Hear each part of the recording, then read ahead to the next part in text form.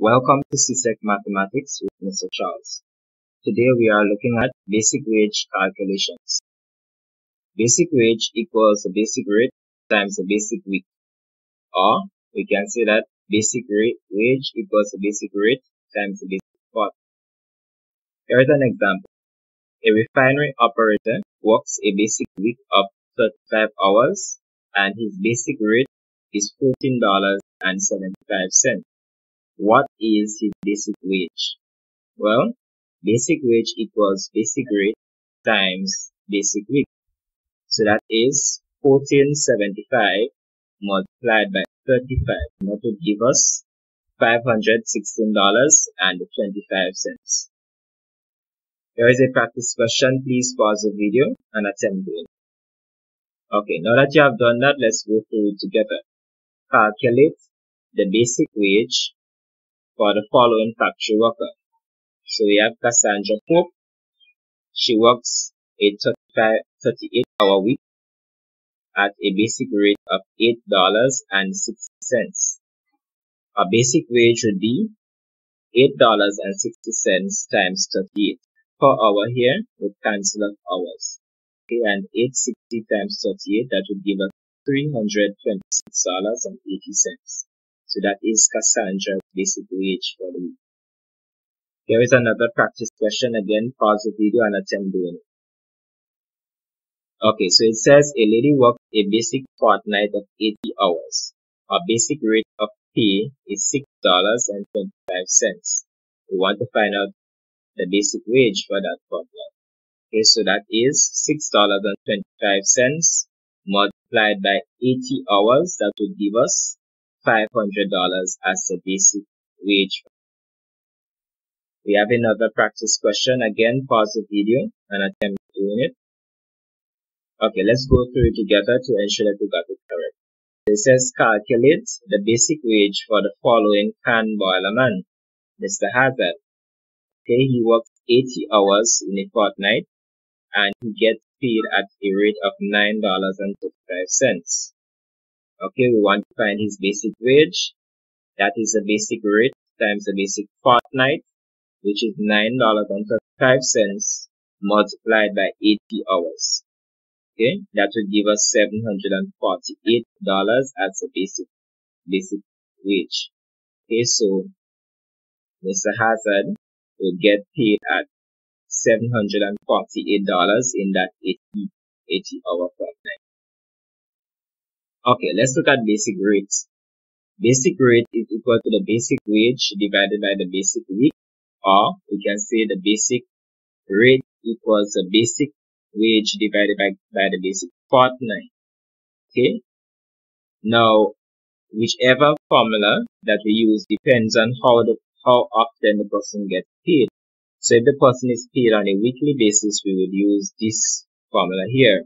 If the person gets paid on a fortnightly basis, or every 2 weeks, we would use this formula here.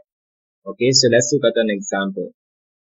A Grande Tank bus driver is paid $703 for a basic fortnight of 76 hours. Calculate his basic rate.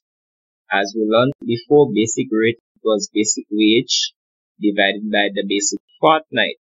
That would be $703 divided by 76 hours, giving us a basic rate of $9.25 per hour. Okay, so if you got that, then well done. Here is a practice question. Please pause the video and attempt doing it. Okay, so it says a man works a basic week of 32 hours and earns $172.48. Find his basic rate of pay. Okay, basic rate was basic week divided by basic rate was basic wage divided by the basic week. Okay, that would be $172.48, which is the basic wage, divided by 32 hours, which is the basic week, and that would give us $5.39 as the basic rate for that week. Okay, so this is the person's rate of pay. Now here we have another practice question. Please read it carefully, pause the video and attempt doing it. Okay, let's go through it together. Calculate the basic rate for each of these factory workers. So we have two workers here. We have Ken Brown and we have Elwin Bristow. Okay, so Ken gets paid, or he earns $254 for a 40-hour basic week. So his basic rate would be $254, which is his basic wage, divided by 40 hours, which is his basic week. And that would give us a basic rate of $6.35 per hour. Okay, so that is the rate at which Kent is being paid. Now, Elwin gets $306.25 on the other hand, okay, for 35 hours of work. So his basic rate would be basic wage divided by basic week. That's $306.25 divided by 35 hours, okay, 35 hours, and that would give a basic rate of $8.75 per hour. Okay, so that's the answers you're supposed to get there. If you didn't get that, then go back and look at the example again, ensure that you grasp the concept presented. Here we have another practice question. Okay, pause the video and attempt to do it on your own, then we will work it out together. Okay, so it says a man's wage for a 35-hour week. Okay, so that's a basic week here, 35 hours. The man's wage is $263.90. Calculate his hourly rate of payment. So the hourly rate is the same as the basic rate. Okay, that's just another way of saying basic rate. So the basic rate, same formula. Basic wage divided by the basic week. That would be $263.90 divided by 35 hours, and that would give us $7.54 per hour. Okay, so that is a man's hourly rate of payment. Okay, so congratulations if you got that correct. Here is another practice question. Again, pause the video and we'll solve it afterwards. Okay, so here the question says calculate the basic rate for each of these mechanics. So we have one mechanic, Donley Charles. He gets paid at $788 for 80 hours of work. So his basic rate for that fortnight would be the basic wage divided by the basic fortnight, and that is $788 divided by 80 hours, okay, giving him a basic rate of $9.85 per hour, right? $9.85 per hour. That's it. His basic rate for the fortnight.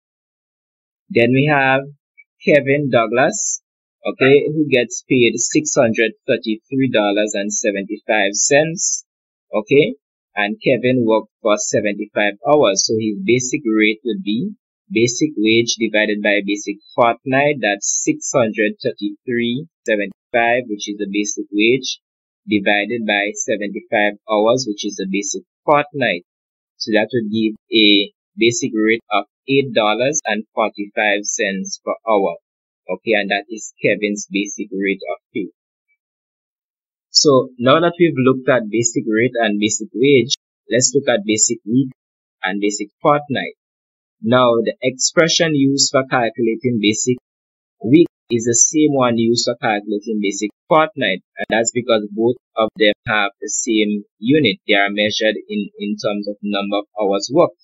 So we see that the basic week or the basic fortnight, right, the basic week or the basic fortnight equals the basic wage divided by the basic rate, okay, and that would be, okay, BW divided by BR. Now let's look at an example. So it says a seamstress works for a basic wage of $236 and her basic rate is $6.75 per hour. Okay, calculate her basic rate, okay, or calculate actually her basic week. So we want to find the basic week, okay, given the basic wage and the basic rate. So the basic week is equal to the basic wage divided by the basic rate. And that would be $236, which is the basic wage, okay, divided by $6.75 per hour, which is the basic rate, giving us a basic week of 34.9 hours, or approximately 35 hours. Okay, that's a basic week there. So here is a practice question. Pause the video and attempt to do it by yourself. Okay, so it says calculate the basic week for each of these workers, and for convenience we'll call this one here worker number 1, and this one we'll call worker number 2. So worker number 1 gets a wage of $328.70, okay, at a rate of $8.65 per hour. So his basic week would be, okay, the basic wage divided by the basic rate, which would be $328.70 divided by $8.65. That would give us a basic week of 38 hours. Okay, that's the answer you're supposed to get there for worker number 1. Then we have worker number 2. Okay, worker number 2 here, who gets paid $274.05 at a basic rate of $7.83. Okay, so his basic week would be $274.05, or $274.05, which is the basic wage, divided by $7.83, which is the basic rate. Okay, and that would give us 35 hours, which is the basic week. Okay, 35 hours. Okay, so that's the second worker's basic week. Okay, so well done if you got those correct. Now here we have another practice question that involves an operator. Pause the video and attempt calculating it. Okay, so let's go through the solution together. An operator works a basic fortnight at a basic rate of $8.95 and earns $671.25. Determine the basic fortnight for the operator. Okay, so the basic fortnight would be the basic wage divided by the basic rate, and that would be $671.25, which is the basic wage, divided by $8.95, which is the basic rate, okay, for that fortnight. So the basic fortnight would be 75 hours, right? Because when you divide 671.25 by 895, you get 75 hours, okay? And that is the operator's basic rate of pay. Okay, so well done if you got that correct. Here is another practice question. Pause the video and attempt doing it. So now that you have done that, let's go through it together. It says calculate the basic fortnight for each of the following workers. We call worker number 1, this one here worker number 1, and we call this one worker number 2 for convenience, ease of calculation. So worker number 1 gets paid $527.20, right, at a rate of $6.59 per hour. Okay, so his basic fortnight would be his basic wage divided by his basic rate, which is $527.20, the basic wage, divided by, okay, $6.59, which is the basic rate. Okay, and that would give us a basic fortnight of 80 hours. Okay, 80 hours. Then worker number 2 gets $566.20. Okay, $566.20 at a rate of $7.45 per hour. So basic wage $566.20 divided by basic rate $7.45 would give a basic fortnight of 76 hours. Okay, and that answers to this question number 10. Okay, so great job if you got that correct. Now here I've included some additional questions involving basic wage, and this is an example. So it says Robin starts work each day at 7:30 a.m. Okay, so he starts at 7:30 a.m. and finishes at 4:30 p.m. He has a 45-minute lunch break for which he is not paid. Okay, then part A of the question asks how many hours, okay, how many hours, okay, does he work in a normal 5-day week? Okay, in a normal 5-day week. Then the part B of the question asks find his basic wage, okay, if his rate of pay is $7.25 per hour. Okay, so I've underlined all the question has all the information the question has given us. Let's attempt to solve it now. So for part A, we want to find the basic week because we are asked how many hours. How many hours means you have to calculate the basic week because it's how many hours in a normal 5-day week. A normal 5-day week is a basic week. Okay, now to get that, we have to multiply the hours worked per day or the number of hours worked per day by 5. Okay, because the basic week has 5 days. Okay, so the question did not tell us how many hours Robin works for per day. What the question gives us is that the question tells us that he started working at 7:30 a.m. and finished working at 4:30 p.m. Okay, and he had a 45-minute lunch for which he is not paid. So we have to subtract 7:30 from 12 first, then add the difference to 4:30 to get the total number of hours from start end, and then subtract 45 minutes from that to get the hours he spent actually working. Okay, because we want to find the time he spent working, actually working, not on lunch. Okay, so we say 12 subtract 7:30, that would give us 4:30. Okay, 12 subtract 7:30, that would give us 4:30. And then we would have to take that 4:30 and add it to this 4:30 here. Okay, that would give us 9 hours. Okay, so here we add the 4:30 plus the 4:30 and we get 9 hours. Okay, and then we have to remember there is 45 minutes that is spent on lunch that we have to subtract. So we took the 45 minutes, bring it here, then this one we bring it down here. So far what we have been doing is carrying down the 45 minutes. But now we get the total hours from 7:30 to 4:30 to be 9 hours. We have to convert the 45 minutes to hours, and convert minutes to hours by dividing by 60 because there are 60 minutes in an hour. Okay, so 45 divided by 60, we would have to subtract that from 9. But before we do that, we have to simplify this. So what is the highest common factor between 45 and 60? Well, it is 15, right? 15 is the highest number that can go exactly into 45 and 60, right? And when I say exactly, I mean without leaving a remainder. 15 divided into 45 is 3. Okay, 15 divided into 45, let me just erase that. 15 divided into 45, okay, is 3. Okay, and 15 divided into 60 is 4. And 3 divided by 4 is 0.75.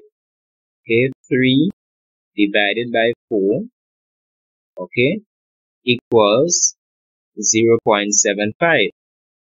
0.75. Okay, 3/4, 75%. So 0.75 subtracted from 9 hours, because this is 0.75 hours, right? Subtracted from 9 hours. So now we have both of them as hours, we can subtract. So 0.75 from 9 will give us 8.25. Okay, so in one day he worked 8.25 hours. But remember, we want how many hours he worked in 5 days. So far what we have been doing, we have brought down the 5 from there to here.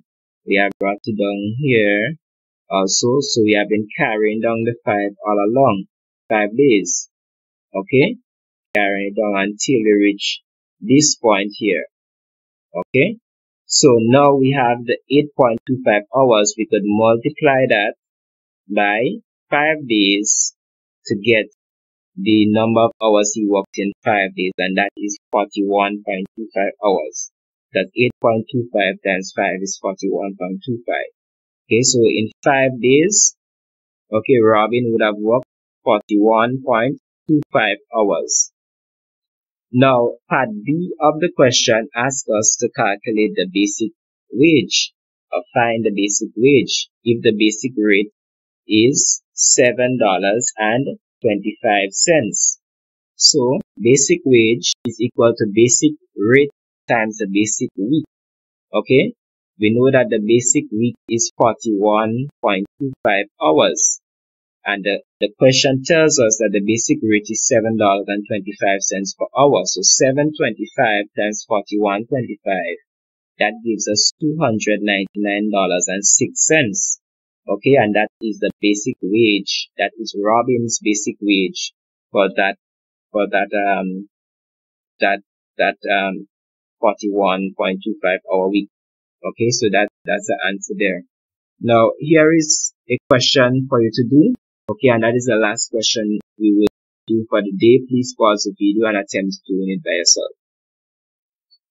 Okay, now that you have done that, let's go through the solution together. Okay, and I'll do this one in purple. So Mr. Sheldon starts work each day at 8 a.m.